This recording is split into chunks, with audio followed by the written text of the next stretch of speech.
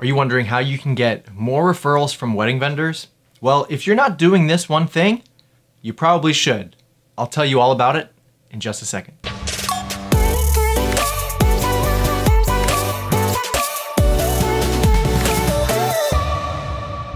Well, hello, welcome back. I'm Josiah Blizzard, and on this channel we talk about wedding photography, a lot of things. Business stuff, filmmaking, creative businesses, right? I run a photography business.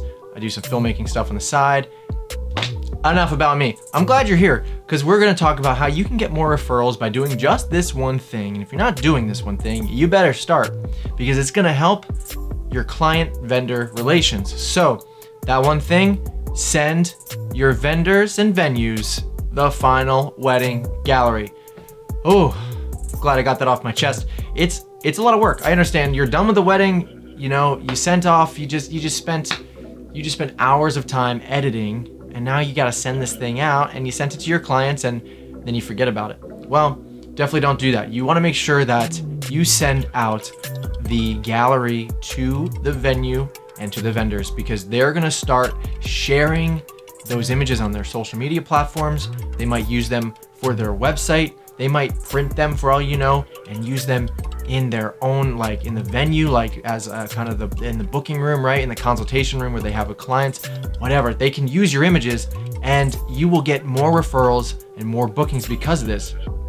But what it also means is they're going to have a better relationship with you. They're going to refer you out to their couples more. If they know that they're gonna get images back, if they know that they're gonna get marketing materials back from you. I can't tell you how many times I've spoken with venues and vendors and they've said, we never or hardly ever get images or full galleries back from photographers. I can't tell you how many times I've heard that from venues and vendors. So we make it a point in our business to share the final gallery that we give to our clients. We share that with the venue and vendor 1 week after the gallery is delivered to our couple. That gives our couple about a week to have the images all to themselves before their timeline and feed gets flooded with pictures from that wedding from their venue and their vendor. So we get first dibs on our blog post a couple days before we give the final gallery to the couple. Then the couple has free reign over their images, and then we give it to the rest of the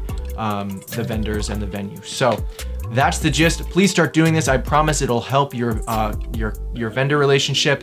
It'll allow you to get more bookings and more referrals. Please start doing this. So I hope this was helpful. If you did find it helpful, hit that subscribe button, maybe hit that bell. I have content releasing every single week in 2021. And if you did enjoy this content, please share this with a friend who might find it helpful as well. And hit that like button, it does make a difference.